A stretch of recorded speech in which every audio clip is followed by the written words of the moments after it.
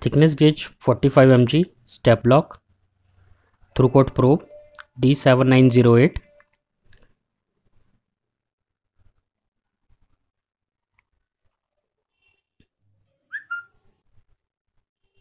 First we need to connect the probe.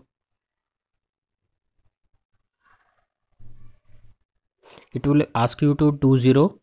Read the instructions. Please wipe couplant off, then press second F and cal 0. It will ask you enable through coat. Press yes.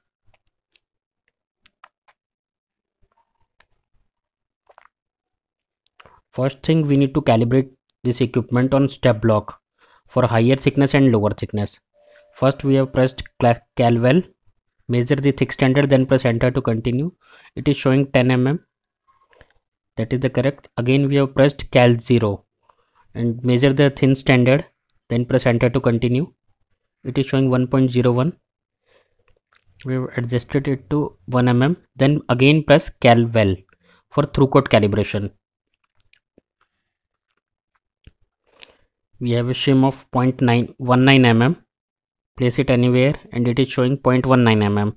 If you don't have any shim, you just enter the default velocity. Then press enter and press measure.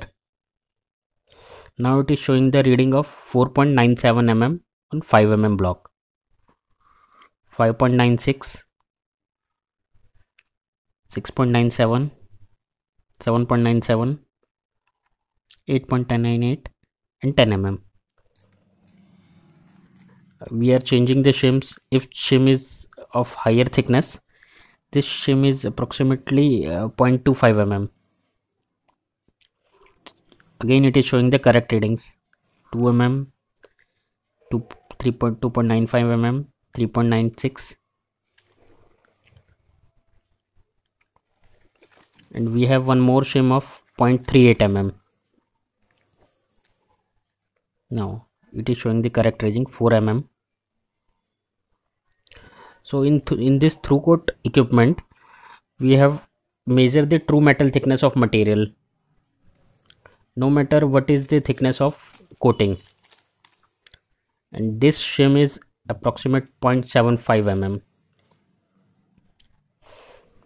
With this through coat method, we can bypass the thickness of coating 125 micron to 2 mm.